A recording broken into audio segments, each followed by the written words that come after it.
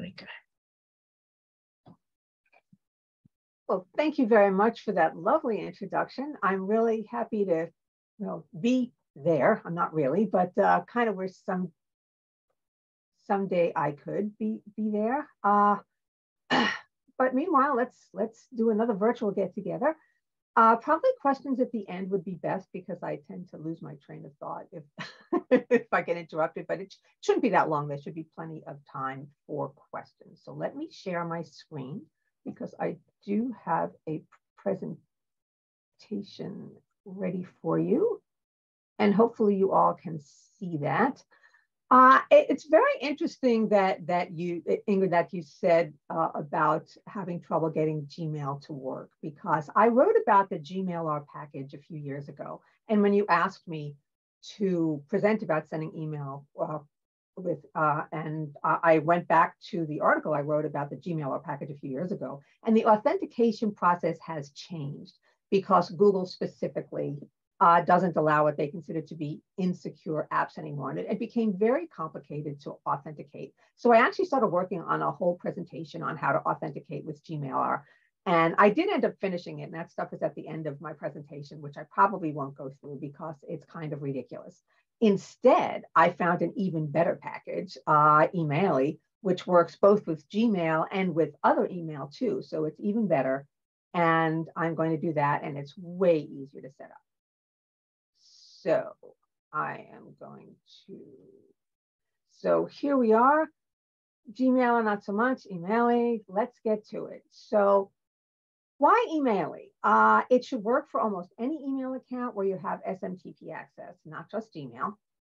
The best thing about this is you can create email from an R Markdown file, which can include the results of your R code, not like HTML interactive widgets, but static ggplot plots you can include in your email, which I think is super cool. The name comes from the Zulu word for email. I don't know how to pronounce that, Emaily, but that's how it's named. So there are 4 actually much easier than Gmail steps to doing this. One is you create a message object with the envelope function. 2, you add your to, from, subject, and body to that message object. Next, you create a server connection object with the server function, and then you send your message using the server connection. And this is really pretty easy and straightforward. So let's take a look at how this works. So there are 2 kind of syntaxes for how to create your email message object, and it can be either text or HTML. So if you look here, you can see one is the envelope. You create the object and then you use pipes. I'm trying to get myself to use the new built-in pipes with the latest version of R as opposed to the Magritte older pipes. But I mean, you can use the older pipes too. I'm just trying to be good about here. And you see the from, the to, the subject, and the text. HTML, it's very similar, except instead of text at the bottom, it's HTML. That's syntax 1. The second syntax, it's kind of similar, except you put the same information as arguments inside the envelope function. It works exactly the same. Again, you've got text or HTML. If you want to render an R Markdown file, instead of putting the text or the HTML in the function, you just use this render. So everything else is the same. You just use render and then the name of the file. If you'd like to add an attachment, optional, if you use the attachment, either argument or the function here. But before I go on about that, I would like to talk a bit about RStudio code snippets, because they're really useful both for this and for like every other thing that you do in R if you use RStudio. So if you've never used them, a brief explanation, they're a way to store code for easy retrieval and reuse. RStudio has a special snippet file that you can access to edit with the use this packages edit RStudio snippets function, which you see here. That will open up your snippets file, whether you're on Mac or whether you're on Windows. So here's what an email snippet might look like. You define it with the word snippet and a space, followed by the name of the snippet. In this case, let's say my_email. I like to start my custom snippets with my_. because then they'll show up in a drop-down list altogether when you're in RStudio, and I'll show you that in a bit. All the lines of code for the snippet have to start with a tab, though. You can't really see that here, but it's got to be a tab. And if you want extra spaces, that's fine. But if you indent with only spaces instead of starting with a tab, it won't work. Now, these things here, like the dollar sign, the bracket, the number, the quotation, the colon, that signifies a snippet variable. So let me switch to RStudio and try to show you how this works. Hopefully you can see this. And I'm going to open up a new file here.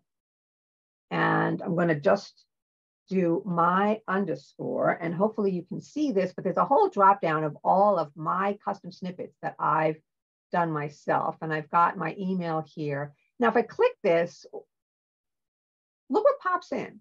You get like the whole thing here. So I don't have to remember the format. I put my from address here.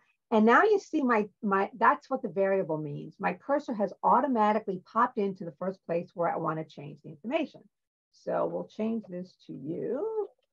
Here, I'm not the second tab, look, it pops into the next thing. I don't even have to move my cursor around. My subject, render, you know, you can do this whatever you want. Same deal. Whoops, sorry. And, oops, shouldn't have done that, sorry. And then I don't have an attachment. So I highly, separately from learning how to do email, I really highly recommend using snippets. And so it's edit, RStudio snippets. If you use this package and this function, the snippet file pops up, and you can see there's a whole bunch of built-in ones here, but you can add your own either at the top of the file or at the bottom of the file, whenever. So anyway, that's snippets. Little bit of digression, but I do love to point that out in my presentations, because then you don't have to remember all this stuff or look up the help files. Okay, so here we are. Next is creating your server connection, and that's how it knows. The first thing was just the message. The second thing is the server connection, so you can actually use that to connect to your email and send it. So you've got to put your host here, the port, your username, and the password. If you've ever set up your email in an email desktop client like Thunderbird or on a mobile device, you've probably done something similar. But unlike email software, okay, your R script is not going to, when you type in your password, if you do that in email software or other specialized software, it'll mask your password with the asterisks. If you do that in your R script, it's just plain text. And you know, if you're home and no one is ever walking by you or using your computer ever, maybe you want to do that. I am a former security reporter at Computerworld, and I am very paranoid. So I use the keyring R package to store my passwords. And here we are at another digression, but I really do like to point this out to people when I'm doing presentations that involve passwords. So if you don't want to use the keyring package, you can store your password in an R environment variable. And that's, you know, that's certainly a lot better than doing it just in plain text. It's still sitting in plain text in your R environment variable, but you're unlikely to accidentally stick it on GitHub or whatever. But this is what I like to do. If you're security conscious, I highly recommend the keyring software library. I'm sorry, the keyring R package. So you can create a new keyring if you would like to, or you can just use the default one. Then you do key_set. You set the name of the thing you want it to be. You can specify the keyring if you don't want to use the default one. And then you just do key_get to get it. And then you can lock it if you want. And I just want to show you briefly what that looks like. So I've got a keyring test file here. So I'm going to do this. And then when I do, if I wanted to create a new one, I could do that. And then I could like make a password protected one. The default one automatically unlocks when you log into your system, the way like Apple keyring does too. Okay, so let's say I want to set a password. So I'm going to do that and see how this thing pops up. So you type it in here. You don't type it in plain text, which I love. So I'm going to do 1, 2, 3, 4, 5, 6. And I'm going to hit OK. And now I can use this inside an argument and it will never show. But if you want to like see what it is, you can see it that way. So another digression, but just another extra tip. I at the end of the present, I forgot to make my GitHub repo for this public, but I'll do that like right after I finish here. And there is going to be a link to the slides and the repo at the end. And you just have to give me 5 minutes to make sure that it's public before you go with the link. That's why I don't have a link now. Anyway, so we're back here. And so this is my connection setup. I've got my host, I've got my port, and I've got my username, and then the password I've got in here. So you never see it, which is the best. Okay. Gmail, recently Gmail has stopped allowing you to have insecure apps use your Google account password. So there are a bunch of different ways to deal with this. The Emaily author suggests this, and it works fine for me because I tested it on a new account that I just set up because my old one is grandfathered, so I can actually use the old way, but this one I can't. Okay. So what you want to do is you want to go to the security settings on your Google account, turn two-step verification on, and then look around to see where it says app passwords. And I already have one set up in my screenshot here now, but you probably will have none. And when you click on that, you should see something like this, where you have an option to select an app and then select a device. So the app is definitely going to be mail because you're sending mail, and the device obviously depends, probably either a Mac computer or Windows computer. And it will generate a password just for your Gmail. So you're not using your whole account password, which is really helpful if this is like a work thing and you've got other secure things in there and other secure access. Like, I mean, I'm not using my work Gmail account here, obviously. But, you know, I have other things like Google Analytics in there. So, you know, anyway, so, but the good news is if you're doing Gmail, there's Emaily has a separate server connection. So you don't have to use the regular one. You can use like the Gmail one. And because it knows the SMTP server and the host, so you can just put in your username and your password and you are good to go. So the next thing, if you want to do an R Markdown document and include results of your R code, and really, who wouldn't want to do that? You create your R Markdown document. It's pretty much the same as a usual one. I just do the title and the output is HTML document. The one thing that's different here, if you look at the setup chunk on the first line, there's this include _CSS and then this. The Emaily documentation says that some email software clients, including Gmail, can have trouble with other CSS. So he suggests doing this. And so I just do that and it seems to work for everything. So I am not a CSS expert, but it works. So here I've just got some fun things where I haven't, weather is another one of my interests. So I actually have an internet-enabled weather station out in my yard. And there's an API there, so you can get the current temperature at Sharon's weather station. So if we look at this just for fun, APIs, okay. So that's what it says here. The temperature at my weather station is 20.9 Celsius as of 11:20 a.m. Eastern time. Now I've got the feels like, and I've got the dew point, just because I can. All right, so. But then I do some like more normal things like I'm loading data here, I'm making a ggplot, and so there you go. Okay, so now here I'm creating an email message from that R Markdown file using that envelope function. I've got the from, the to, the subject, and the render. Here I'm using render with that email file, R Markdown email file. Now, if I wanted to see metadata about this, I could actually use the print, the regular print function with the message object, and it'll show you the basic metadata.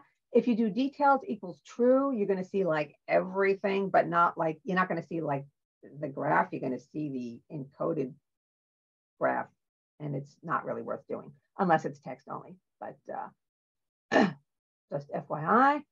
And then you use your server connection to send the message object, and you cross your fingers and you hope it works. So this is what it should look like in my Gmail. I'm going to try a live demo and see if that's exactly what it does look like. So let's try my code again. So it's my snippet again. It's going to be my underscore. It's going to be my underscore email. Okay, so it's going to be 2. I'm going to be using testing at Machlis.com, something okay, my weather email test. Okay, the file is actually called, what do I call it? My email file, I think. Yes, my email file, so take that out. Okay, so if let's make sure I've loaded the library here. Maybe move this up a bit. And then let's see what happens here. So I should, okay, so if I want to see the metadata, so there it is, that's good. Just to show you what I mean by details equals true. This is not really helpful at all. You're just getting the encoded graphic, so that's not really helpful. All right, so next I want to do my Gmail connection, which I believe is that, yeah, okay. So I have that. I'm going to run that code. So that creates my connection. And notice I've got, oh, I did set a username in my keyring. You don't have to do that. I did that. So this way, when I list what's in there, I can see which Gmail, because I have multiple Gmail accounts. That's optional too. I should have mentioned that. All right. So now here we go. Wait.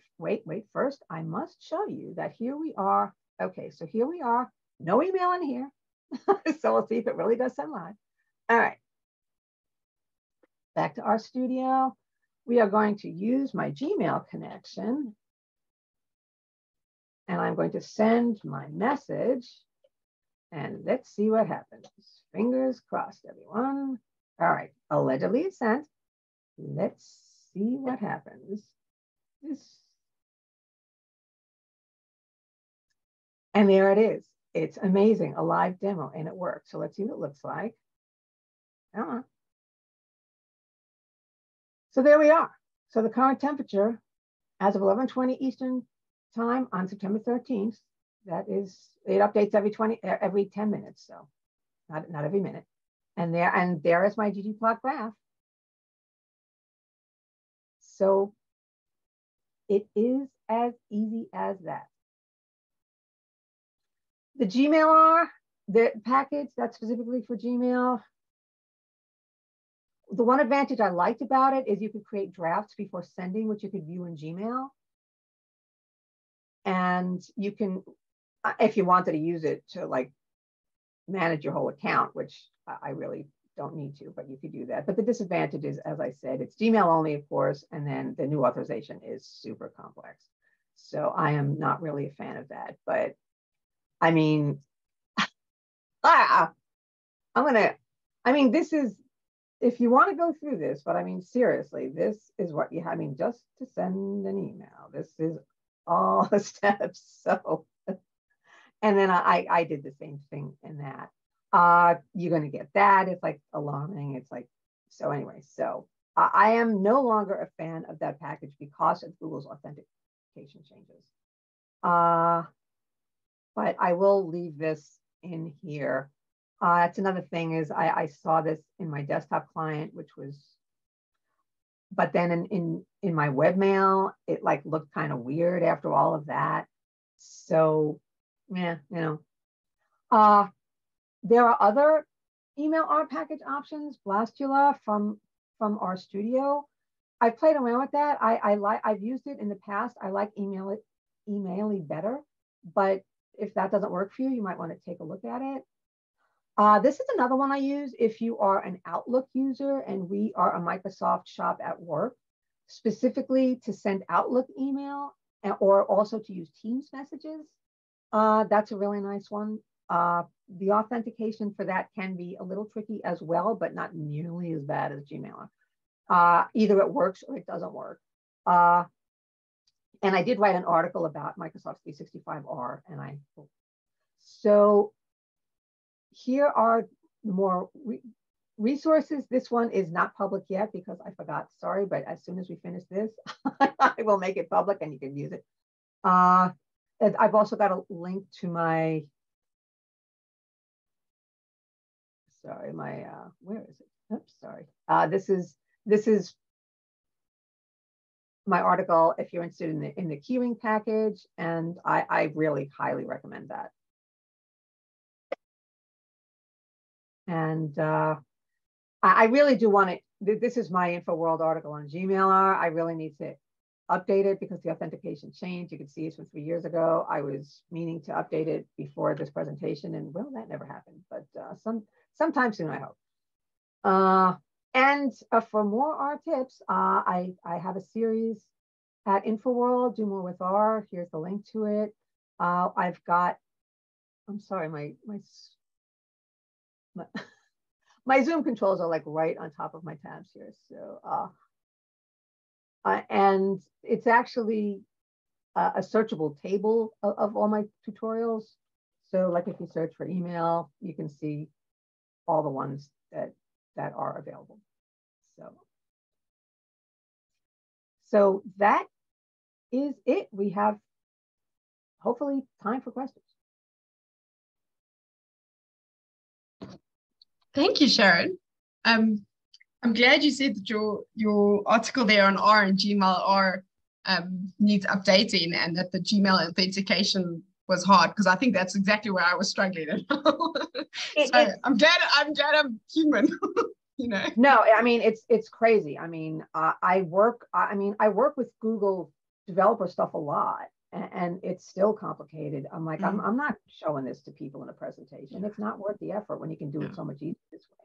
That's it. Yeah, I'm so glad. Yeah, because I think I had it for a third year course. We set it up 2 years before that, and then I think it was quite straightforward. And then when I tried to do it again, I was like, what is going? Why is something not working here? I mean, code is beautiful, everything was. So I think that's exactly the issue, it's authentication that had to redo.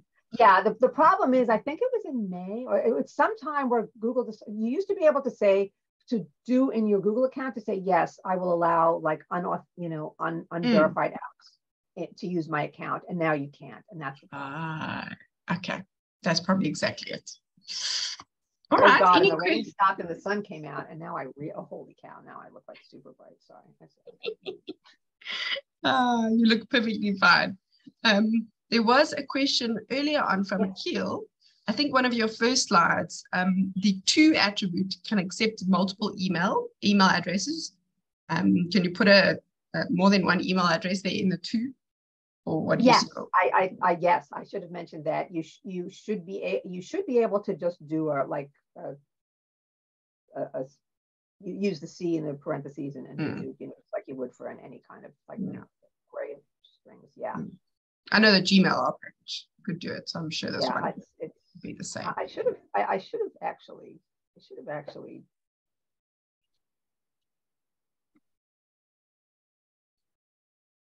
Yeah, so this is the package. So you can see here. This I should have put a link on there, but I mean anyone can use Google and find it.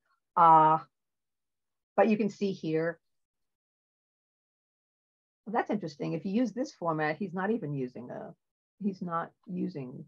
the C. You just I take that back. I'm glad I looked. So you actually do a single string, a comma separated single string in the to field, or a vector. You can do either. Well, that's pretty slick. All right. Yeah, so that it takes all of them. That's very interesting. I should very versatile. Let's like, who can see that? Nobody can see that. All right. So.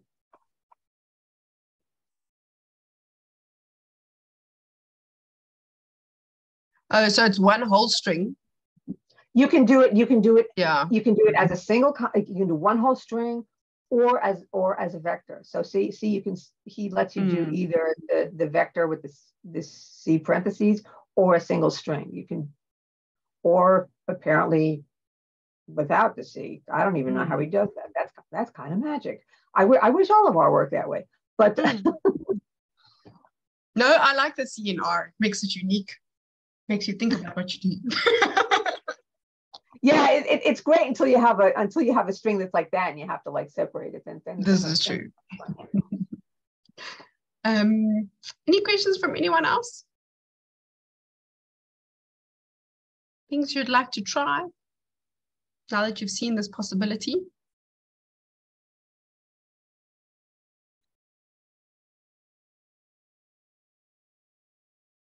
And I hope if everyone is not using code snippets, sometime this week you will go home and play with RStudio code snippets because they really are a lifesaver. That's very cool. I haven't seen that before. I'll look at that as well.